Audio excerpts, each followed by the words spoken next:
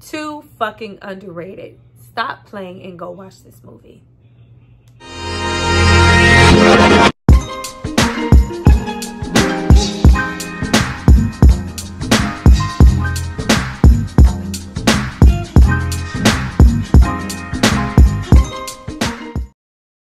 Hi you guys, welcome back to my channel. It's Tyra here with another struggle review, here to discuss Blindspotting.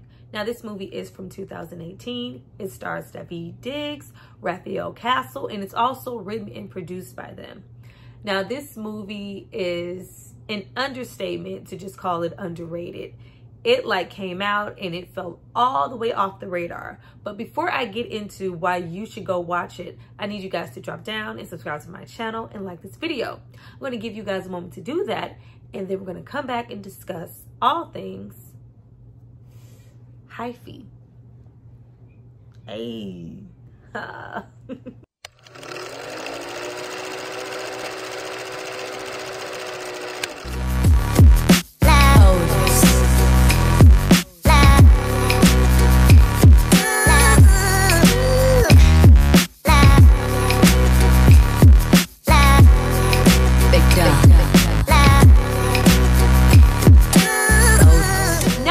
Have hopefully subscribed to see more of me. Let's get into this movie.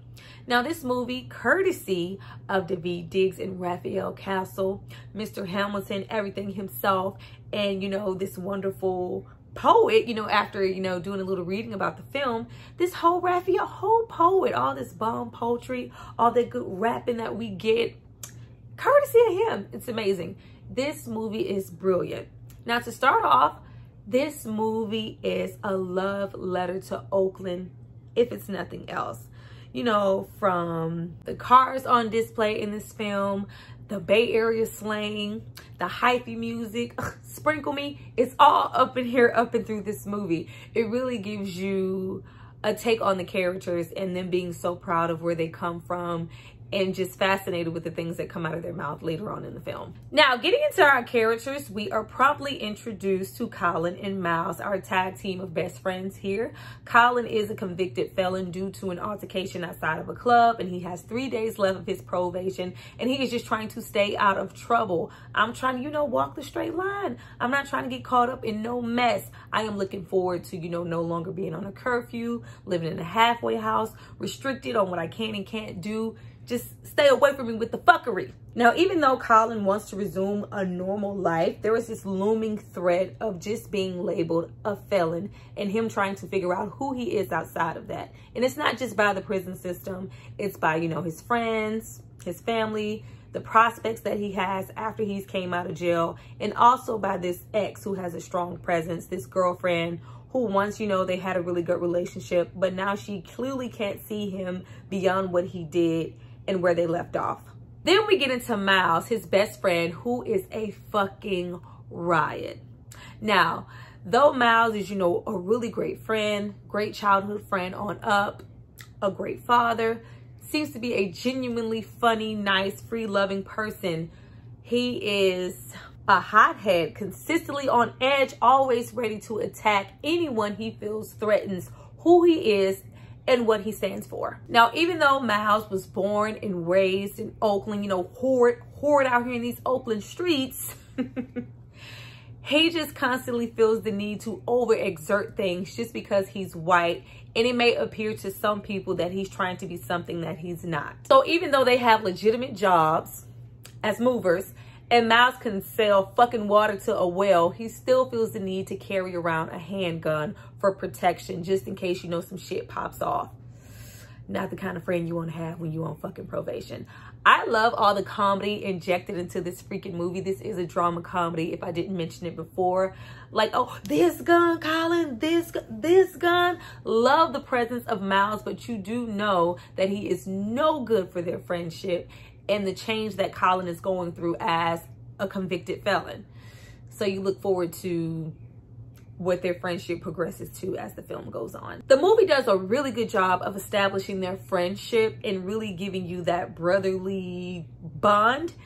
And Miles and Colin's, you know, friction gives you that, you know, that friend that you had since childhood, and y'all got into some shit together, you know, but at some point you grow up and grow beyond the friend, and they're just not at that point to grow. And you kind of have to, you know, have that confliction of, you know, do I let this friend go? I've known this person all my life, but yeah, they're not on the same level. Bitch, I'm trying to, you know, live clean. I'm trying to get locked up and you carrying a gun? Now, the movie is really funny and really lighthearted, but once we get to the point where Colin actually witnesses an unarmed black man be chased by a policeman and shot right in front of his face, and there's just, you know, this threat on him that, you know, this guy was, you know, running away. He didn't have a weapon. He was a black man. He was a convicted felon also. This could easily be me. So that's something that's always chasing him through the film and really haunting him to the point that he has nightmares. And we get into some of those really great surreal dream sequences that I'm going to talk about later. There is also a really strong presence of writing, rapping, and poetry in this film in relation to the movie and in the script and what's going on. Oh my goodness. Absolutely love it. We have, I can't wait to, you know, get into the TV show that's based on this. When we have the things happen here and we have our characters transitioning into, you know, just playfully rapping with each other, or, you know, when we have our more intense moments later in the film, or you just have, you know, people just flowing, it's done at such an ease, and it's so natural and so confident, and you're vibing with the fucking movie so hard. I absolutely love those scenes. I love that here, and it just takes you in, like, it transcends, you know, very simple scenes and really gets you into the characters. And you also see the banter in their friendship to where they can kind of finish each other's raps. Absolutely love it. I love how lightly it's played in the beginning, but how intense it gets towards the end when we have our lead characters use those same rhymes, and it's just all like flowing together. Man, that shit was hot. We also cover a lot of gentrification here. Now, we do have a lot of, you know, white ownership coming in, black people being pushed out, all these. I love the way that they use them being movers to show, you know, the gentrification and them cleaning out, you know, old homes just to make space for a new one. I love the talk of, you know, all the tall Oakland trees, you know, being torn down. I love that they have, you know, the new houses smack dab into, like, it's like so in your face, but still understated at the same time. There is a strong presence of gentrification and what it's doing to this neighborhood, and really how it's making the residents feel, you know, like we're being pushed out of our home that, you know, we've lived in for so long. Loved it. And we also use those gentrification-esque moments to include some of our side characters, like our Tisha Campbell, our Newman, you know, Newman's here. We meet a lot of people here, and nobody seems obsolete. I love when we can, you know, cram a lot of characters into a movie and they all have some type of, you know, presence and something in relation. They're not just, you know, there for background. We meet so many people and so much of, you know, every single aspect of Oakland, whether it's, you know, some slizzle on the dizzle on the blizzle, some of that shit happening. Oh, stanky, what? Yes, cool, bomb, 300 on the cake. What? Yeah, I don't know. But we meet, you know, so many people in this film, and they all mean something. Those are really, you know, small things, but I enjoy, you know, that attention to detail. And then we get into really surreal, poetic rapping moments, like the great courtroom scene here that, you know, is a representation of how Colin feels about what he saw with the shooting, and, you know, how he's really feeling on the inside and just being haunted by the prison system, the judge, the court, the jury, just the impact that jail has had on him and will continue to have on him, even though he's a free man. It is freaking epic. Like, oh my God, when we get into, you know, Miles really rapping and it's lights out, because it's like, it is so good. The execution here was flawless. I never felt taken out of the movie. It didn't feel, you know, problematic. I never want, you know, any of the scenes to end here. This movie is almost perfect. We also get into two side relationships here, courtesy of our lead characters. Of course, we have Colin and his ex-girlfriend, and that will they, won't they get back together. There is such a strong connection there, but she just can't seem to see beyond what he did. And you're kind of really like low-key rooting for them, because you see there's, you know, a lot of passion left in him for her, and she has the same, but she's just kind of stifled with, I just remember you with that. Like, there is a big discussion of, you know, this rift between her and Miles as far as, you know, he's not your friend.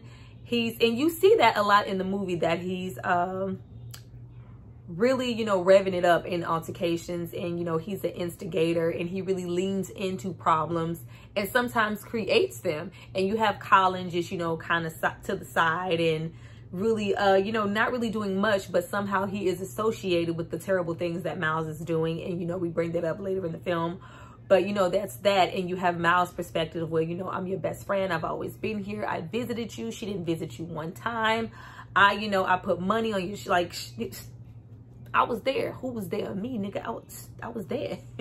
You have that. And you also get into Miles' relationship. Now, the depiction of his relationship here, I'm way more fond of it than I was of the show. And I really wasn't planning to get into the show until later, because I really don't know what's going on with that. But it really isn't a strong presence in the film. It's there, but I didn't feel like it was enough to create a whole TV show surrounding their relationship. But I love the presence of their relationship here, and I love the look that she has in the movie, the girlfriend played by Jasmine Jones. I love the look she has, and I love how biracial their son looks. As far as the show is concerned, I don't see any of that there as far as, you know, their appearance, or we're gonna get into the show, but you have, you know, that thing going there where she just kind of wants Miles to kind of grow up and be, you know, that dad figure in the house, and, you know, stop some of the frivolous shit that he's doing in the streets. And it's kind of Colin's responsibility to horn this grown-ass man in, and it's just a whole situation. It's like, girl, no, that's your man. No. But it's not just, you know, the girlfriend. He's just held to a standard to be attached to Miles at the hip. So whatever Miles does throughout the film, Colin is associated with it, for better or worse. And we see the negative impact that that has on him as a person in their friendship towards the end of the movie. Now, we hear about it often through the movie, but once we actually see the altercation that actually put Colin in prison, I love that they took that moment to still inject some comedy and have the voiceover. And it was serious, but it was still hilarious. And we actually get to see, you know, the fight happen, and, you know, him accidentally, you know, the man catch fire. And most importantly, you see that, you know, Miles was, you know, an antagonizer there and egging it on and really hyping Colin up to, you know, really pound this man into where he was, you know, completely unconscious. And his girlfriend just cannot let that go.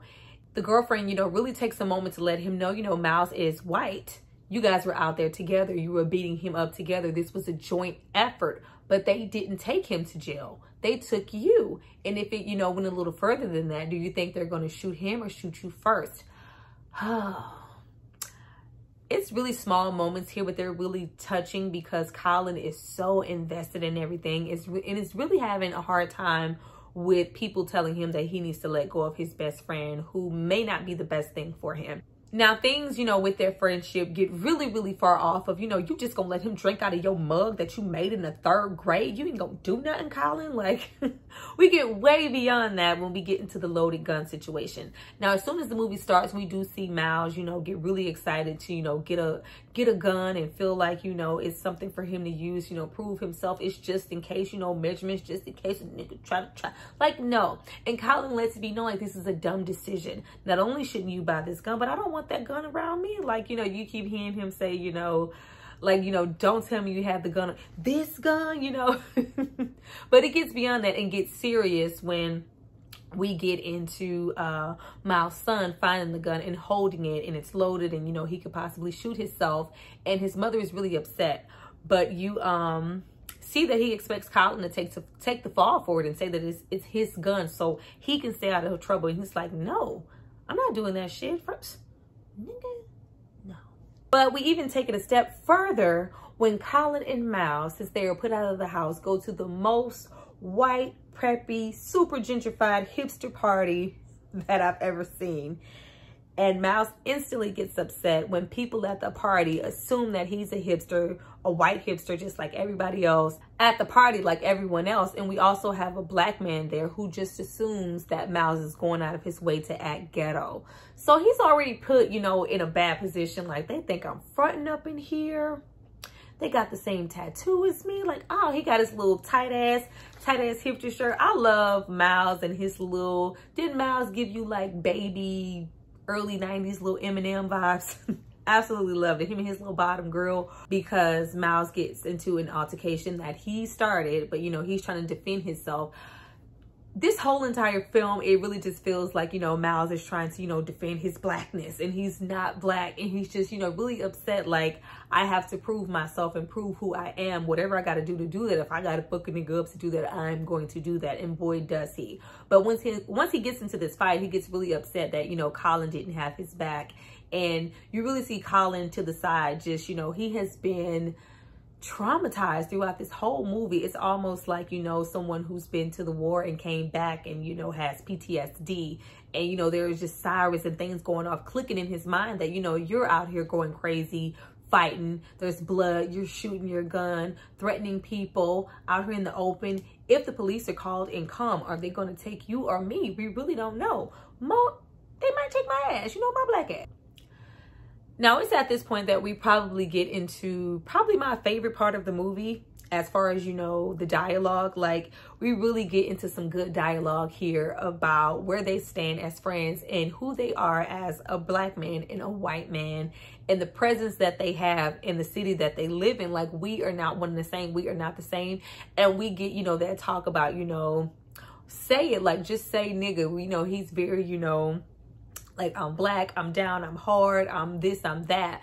But Miles won't say the N-word because he knows that that's inappropriate. Not only do we touch on the N-word and, you know, who we should and shouldn't say it to and why it probably shouldn't be said at all, but we also talk about being misread as a person. And you get, you know, things from Miles' perspective as to say, you know, I'm a white, you know, you're black.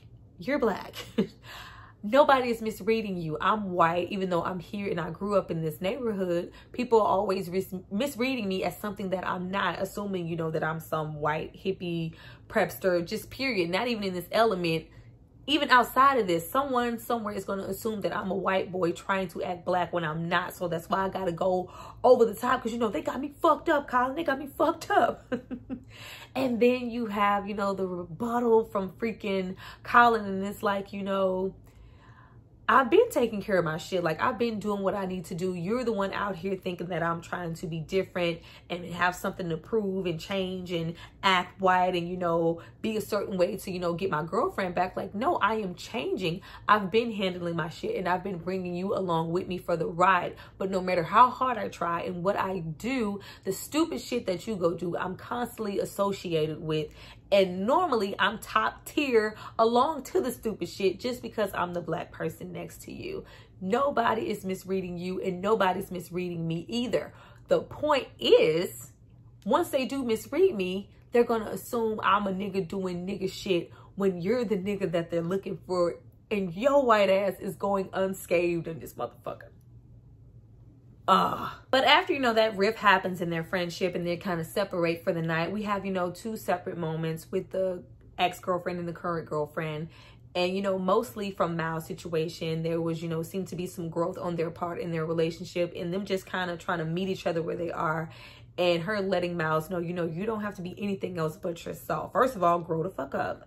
And you don't have to be anything else for yourself. You don't have to prove anything. And you have him have the revelation, you know, to tell her, you know, don't call me a nigga anymore. Like, it is, you know, a free-flowing term, but I'm not a nigga and I never will be, no matter how hard I try. I'm just Miles. Just call me Miles. Loved it. And then we have, you know, that reference to Blindspotting, because we have this running theme of her, you know, looking at the vase and you seeing two images, and you have that really epic moment of him saying, you know, when you look at me, which one do you see first? And you finally get to, you know, what we've known the whole time. Bro, she was never going to forgive you. Like, she was so standoffish. I was like, damn, just give him a little bit, sis. You know what I'm saying? It was like, no, you're always going to see the fight first. And it's, you know, him kind of just letting her go. Now, it's at this point that we get to the climax of the movie.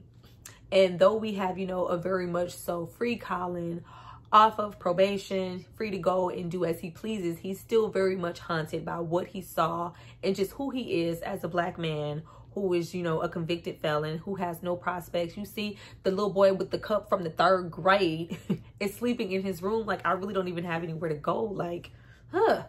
And you have, you know, that rift in their friendship to where, you know, they are working together, but they're not speaking. But you have a moving job, and the movers, they just so happen to come to move an apartment that happens to be the officer who shot the black young man in the beginning of the movie. And you just have a Colin who has been on edge the whole film, just feeling like he's being antagonized. Like, it's kind of like a cage bird the entire film. And once he's actually free, it's like, what the hell am I even free to do?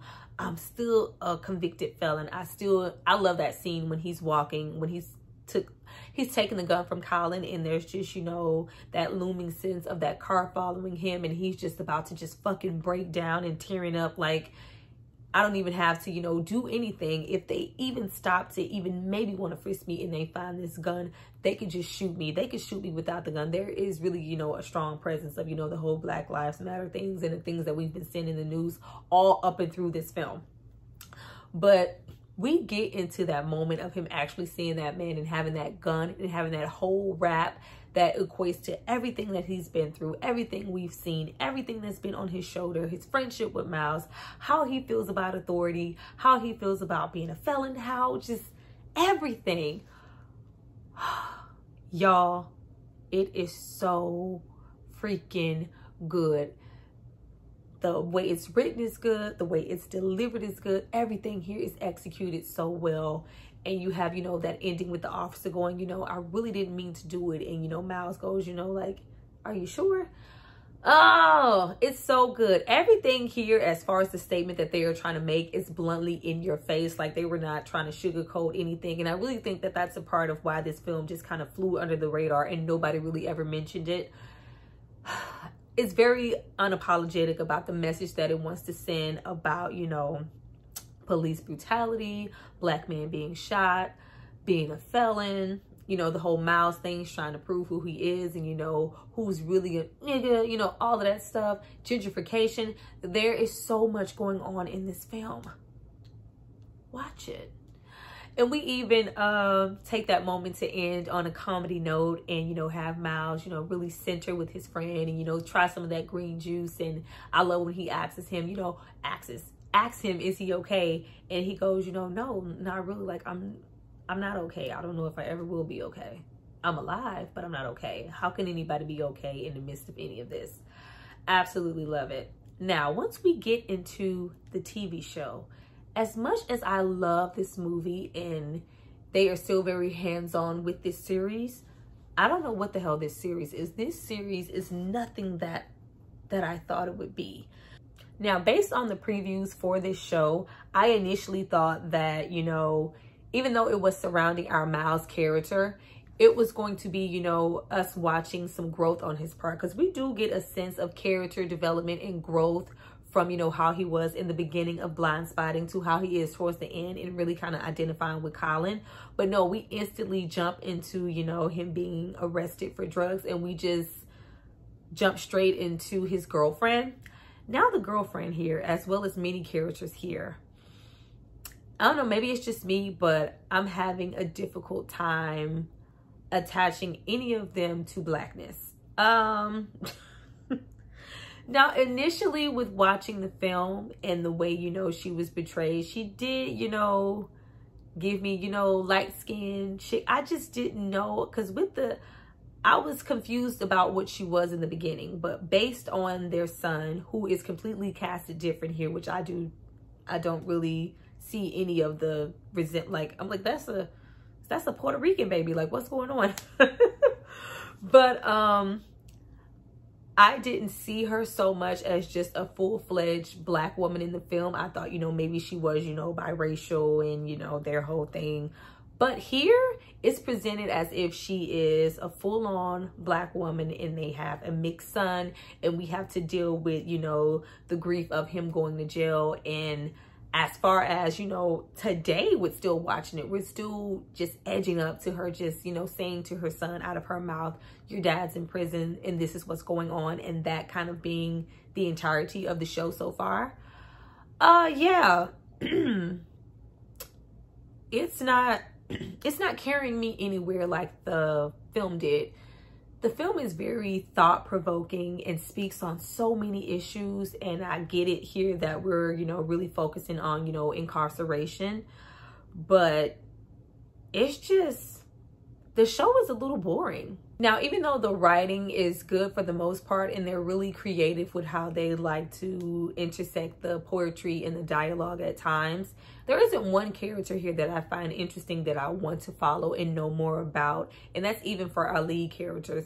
The main character that I find myself even thinking about remotely watching this show is, you know, the black guy with the ankle monitor who's, you know, trying to find a job. And it's not much to go on here. I'm not invested in the show at all. Now, once we get into the highs and lows of each character, as well as, you know, our leads, our, you know, our sister character, the mother, and we really get into, you know, their blind spotting moment and, you know, the grief or whatever they're going through in their lives and them, you know, being indecisive and everything.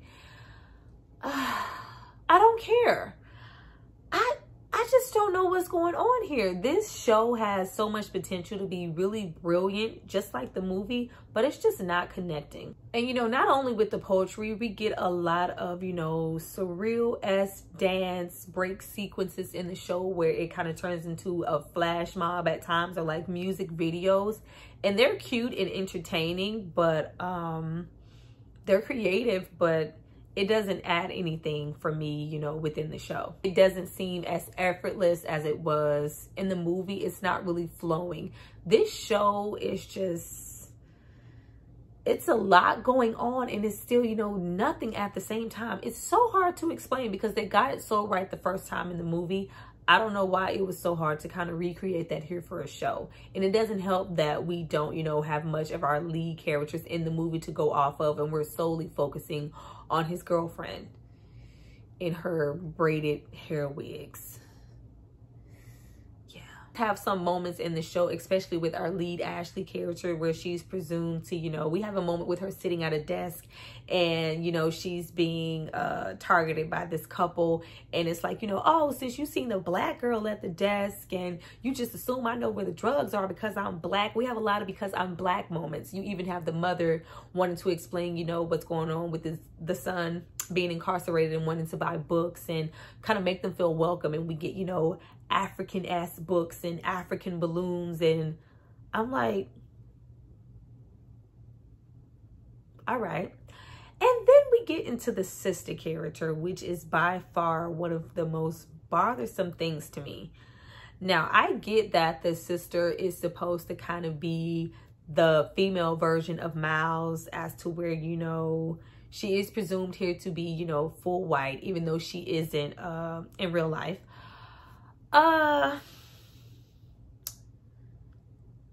Nigga, cause nigga.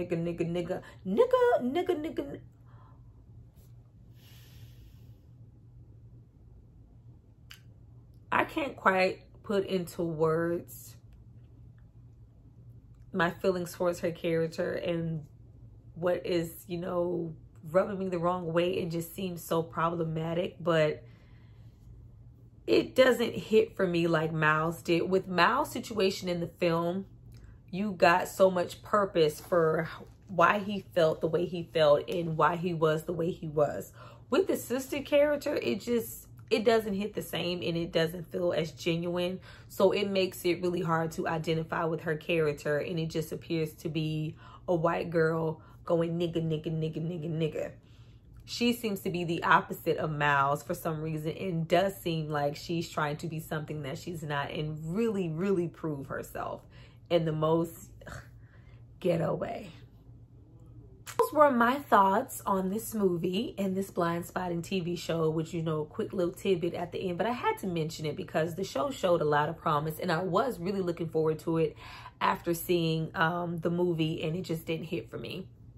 But you guys, please drop down and tell me how you feel about this movie, how you maybe feel about the TV show. Are you even watching it? Have you ever seen this movie? If not, go and watch it.